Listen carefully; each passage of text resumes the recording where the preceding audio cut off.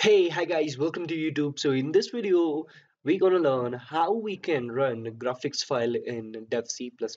So basically, you can follow this process for other compilers too. For example, you can do the same process in code blocks. I'm doing this thing for dev C++. Let me show you how it runs the graphic files. Basically, first we create a project, then we create all those coding lines, and then just execute it, compile and run. Okay, it takes little time to compile, and here it's compiling. It's saying enter the car speed time, buddy. So it's 5 second.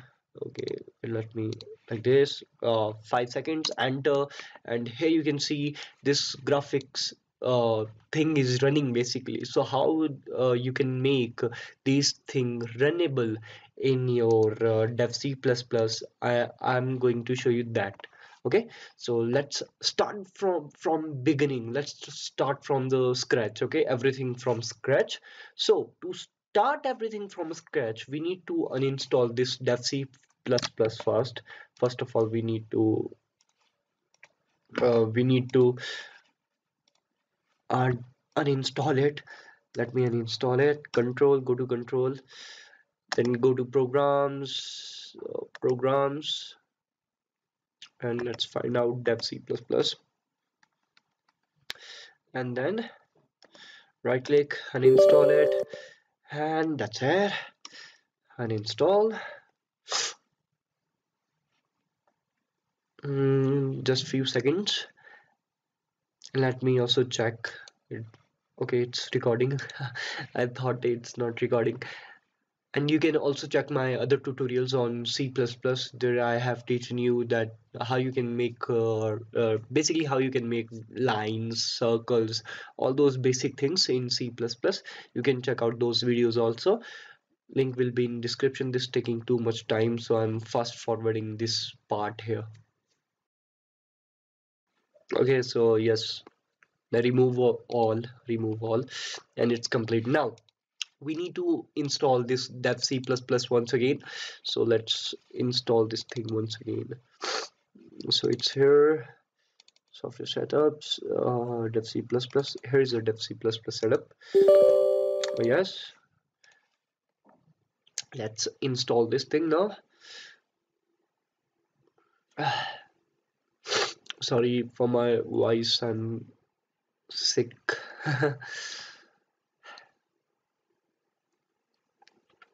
Come on, come on, come on. Yay, 100%. Now choose the language. Okay, agree. Nothing here you need to do. Just keep it same, all the settings same. Next. And here you can choose the destination where you wanted to install this software basically, and just install it. Now, once again, I'm going to fast forward this area, this portion basically.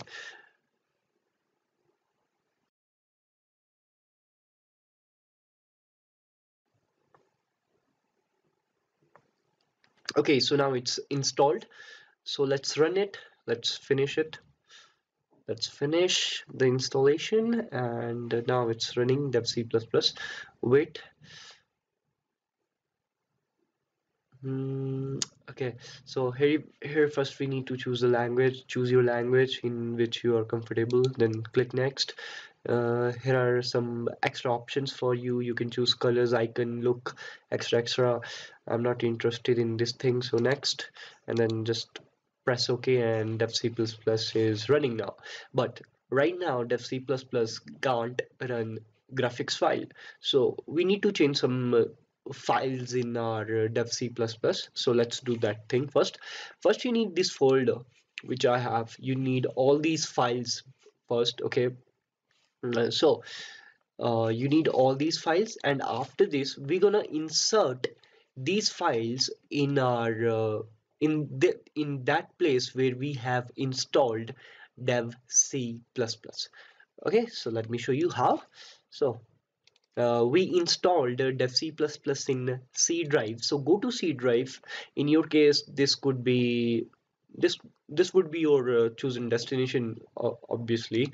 So I have installed dev C++ in C drive in program files 86. Here you can see dev cpp.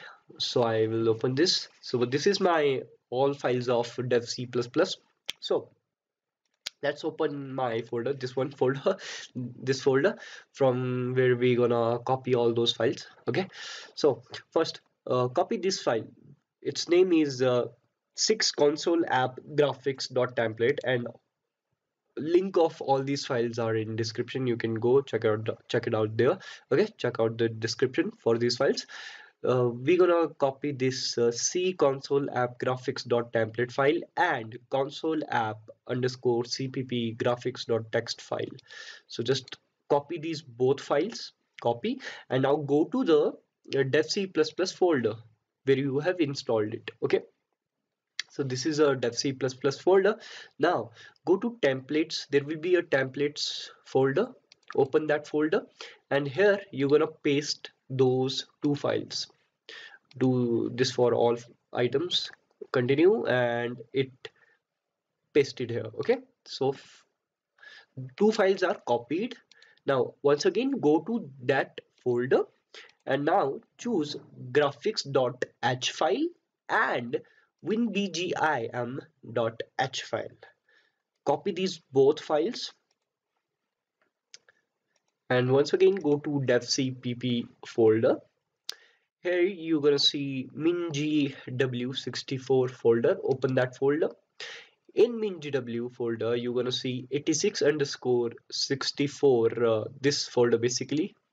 Open this folder, and in that folder you're gonna see include a folder. Open that include folder, and once again paste those two files which we just right now copied, graphics.h and that other file. Okay, and continue, and we paste it here.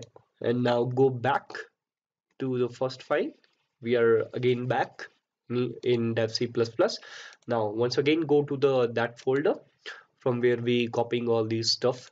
Here you can see one more file which is libbgi.a.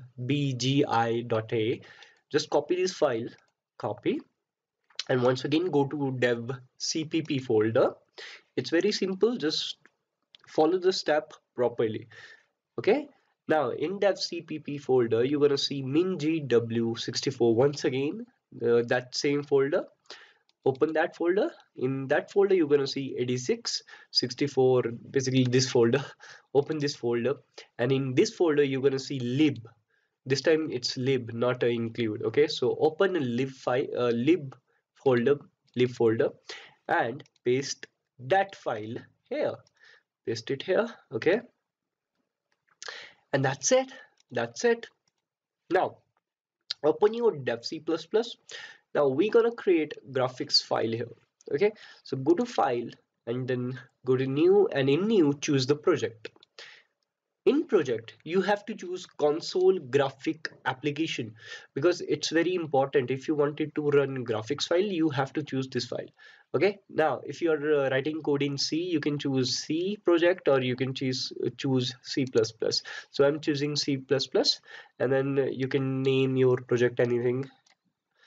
So I'm giving it name hello, and then press ok, click on ok, and I'm saving this file in desktop. And I will suggest you to create a separate folder for all these graphic files.